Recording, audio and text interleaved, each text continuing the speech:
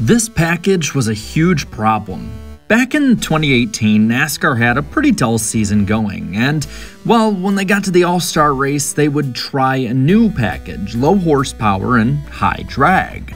And it was admittedly entertaining, but NASCAR would jump the shark, making it the norm for 2019.